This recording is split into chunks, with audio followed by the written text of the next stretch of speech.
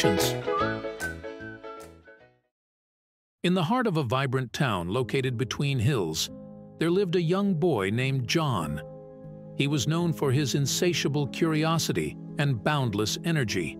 John had a tendency to rush through everything in life, always eager for the next thing.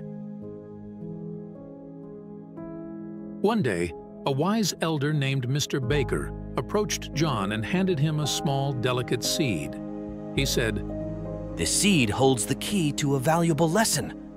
Plant it, nurture it, and learn." John, intrigued by the challenge, planted the seed in a small pot in his backyard.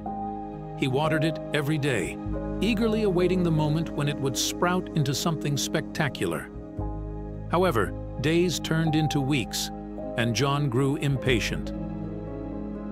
Frustration gnawed at him, and he considered abandoning the seed. Instead, he decided to seek advice from Mr. Baker. The wise elder listened patiently to John's concerns and smiled gently. "John, good things take time. Patience is a virtue that rewards those who embrace it," Mr. Baker advised. Determined to learn the lesson, John returned home and continued to care for the seed and continued watering it. Weeks turned into months, and one day, a tiny green shoot emerged from the soil. John's eyes widened with excitement as he witnessed the slow but steady growth of a sapling. Over the years, John nurtured the tree with love and care. It grew tall and strong, its branches stretching toward the sky. The once impatient boy had transformed into a patient young man, learning to appreciate the beauty of gradual progress. One day, a storm swept through the village, bringing strong winds and torrential rain. John worried for his beloved tree, fearing it might not withstand the storm. To his surprise, the tree not only weathered the storm, but stood even stronger afterward.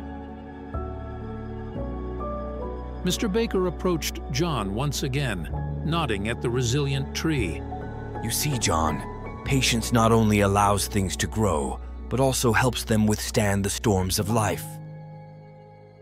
The morale of the story, John realized, was clear. Patience was not just a virtue, it was a source of strength and resilience.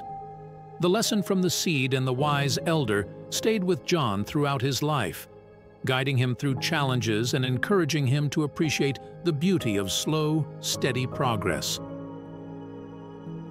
And so, in the heart of the village, that tree stood tall, a testament to the transformative power of patience and the wisdom that comes from nurturing the things that truly matter.